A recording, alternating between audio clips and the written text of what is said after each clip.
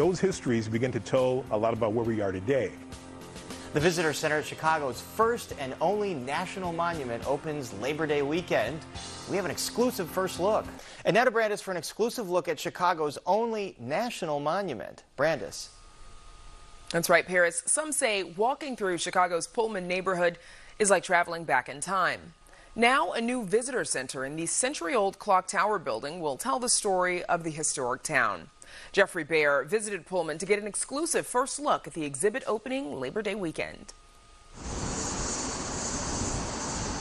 Does this look like part of the National Park Service? There are no mountains, canyons, or forests in Pullman on Chicago's south side, but the entire neighborhood is a national monument. And what it lacks in scenery, it more than makes up for in history. This is America's first planned industrial community, and so there's a lot to be learned here. George Pullman, the 19th century industrialist, revolutionized rail travel with his Pullman Palace car. As his business grew, he opened a factory south of Chicago, and right next door, he built a company town, which he named for himself. It was envisioned as a sort of workers' utopia. Here, you have indoor plumbing, you have trash pickup, you have everything that a community should have, but built for the worker. Workers and managers paid rent to Pullman for their homes in the town, which had all the amenities most working people could only dream of. Beautiful architecture, manicured landscaping and parks, a library, a church and theater, all owned and controlled by the Pullman Company.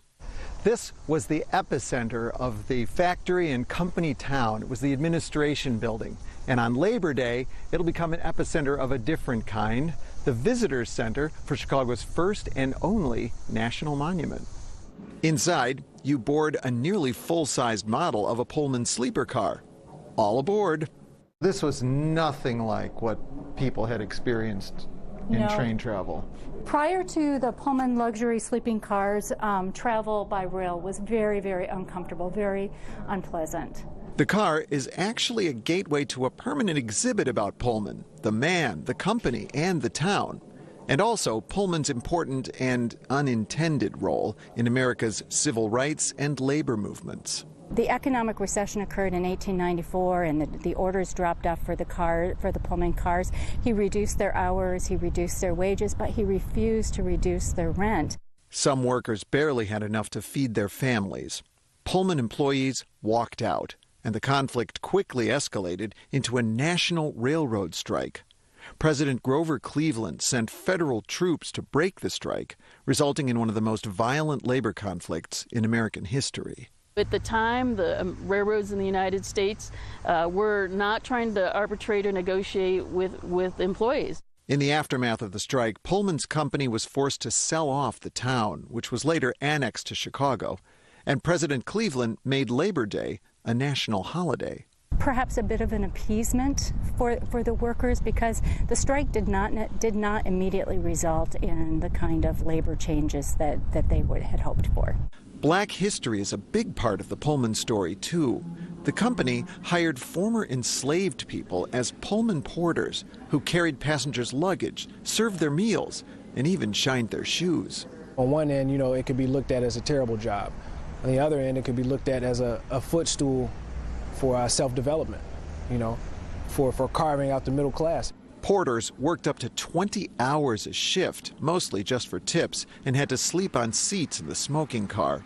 And they faced prejudice and racism from passengers who nicknamed them after Mr. Pullman himself, harkening back to an old slavery practice. Imagine, your name's Tom, and somebody disrespectfully calls you George. You might as well just say, hey, boy, come here.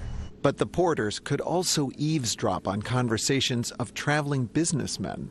Through osmosis, they had an opportunity to take that proof of concept back to their communities and start businesses. The porters also quietly distributed black newspapers like the Chicago Defender and Pittsburgh Courier across the American South, spreading the word about opportunities in the North. They were the unofficial ushers of the Great Migration. About 3 decades after the Pullman strike and the death of George Pullman, the porters overcame strong company resistance to form America's first major union of black workers, the Brotherhood of Sleeping Car Porters, led by A. Philip Randolph.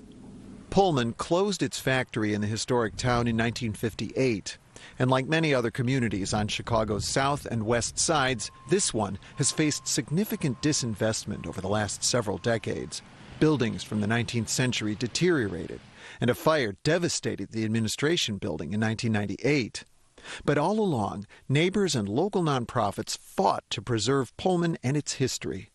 The state rebuilt the clock tower in 2005. And in 2015, neighbors scored a huge victory when President Barack Obama declared Pullman a national monument for its significance both past and present.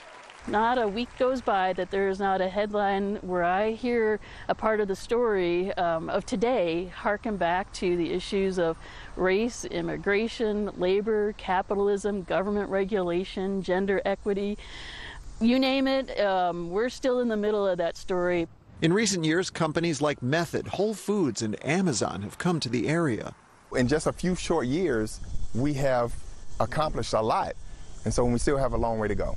Some leaders say the community once thought to be a model for company towns may now be a model for revitalization, with tourists as a driving force.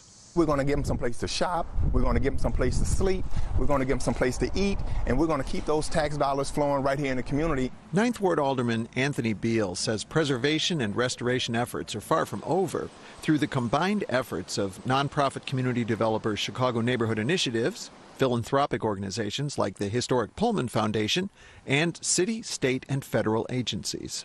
To be able to see an area like this, be able to rebound and be able to come back through tourism, not through some kind of quick fix method, but through tourism and history, is an important thing. I really think is a blueprint for what you can do to other areas of the South Side. For Chicago Tonight, I'm Jeffrey Baer.